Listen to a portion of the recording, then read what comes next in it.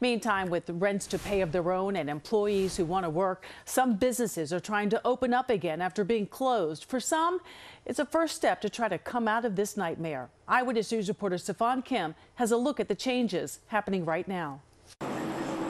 There's now only one way to enter and one way to exit. Massive partitions are up at the registers, cardboard blocks the countertops, and free hot dogs for hospital workers. At Gray's Papaya on the Upper West Side, a New York staple, comfort food is back. But the comfort isn't all about just the dogs. It's the simple fact they're open again.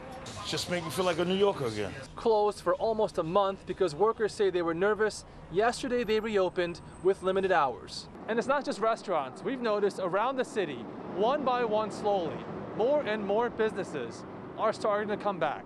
In Hell's Kitchen, from a welcome back to a reopening Friday, signs of life returning in New York.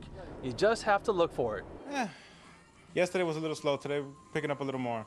The Times Square Diner closed for almost 2 months, back up and running yesterday after its PPP money from the second wave of payments to small businesses finally arrived. They've scaled down the staff from 20 to 4, and it'll go like that for at least a few months.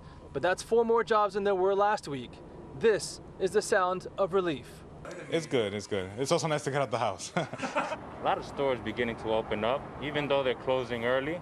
But it's been more of a movement going on around here. This week, yeah. And if you stop and chat with doormen, the eyes and ears of the city, they'll tell you what they see.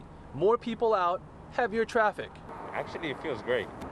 It was very depressing, you know, being out here. Who would have thought you'd be glad to see traffic?